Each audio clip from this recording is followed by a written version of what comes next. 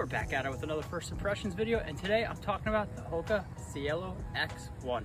Had this shoe for a little while now, have about 17-20 miles into the shoe, and so far I'm really liking the shoe. This foam is freaking awesome. You get a nice roll and you just click off the miles with ease. This upper, really nice, good lockdown. This tongue definitely has a little bit of bunching, and you all know how I feel about the laces, but overall it delivers a really nice ride. The biggest issue I have with the shoe is I don't know if it's a super shoe for the marathon or a super trainer.